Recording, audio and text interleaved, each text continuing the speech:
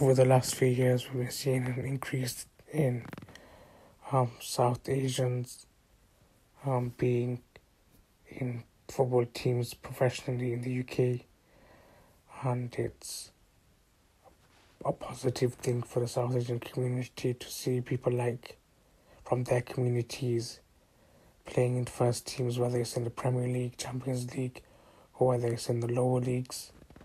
And now we've got news that Swindon Town have opened an academy in Pakistan.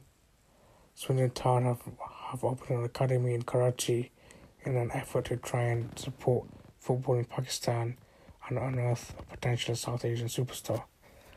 Usually we see scouting networks and investment in South America, like Brazil and Argentina, or we see in Africa, which is good, but we don't tend to see in South Asia.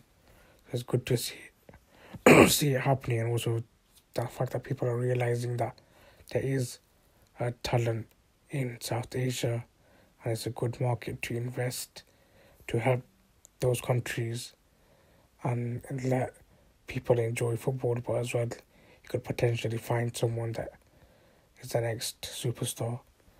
And for us a team like Swindon to be doing it, I'd expect a Premier League team to be tapping into the market.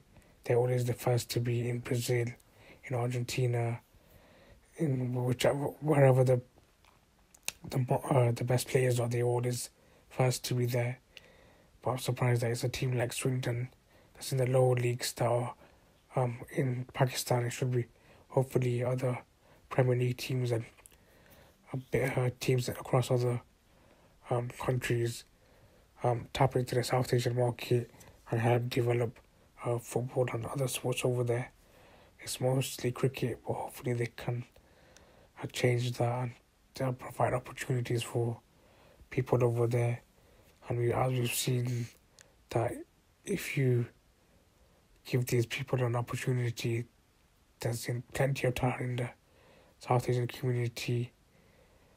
We probably lost a lot of talent because of certain mistakes in the past, but now we can change that by doing the right things to ensure South Asian kids have an opportunity, have an equal opportunity to make it in football and other sports as well.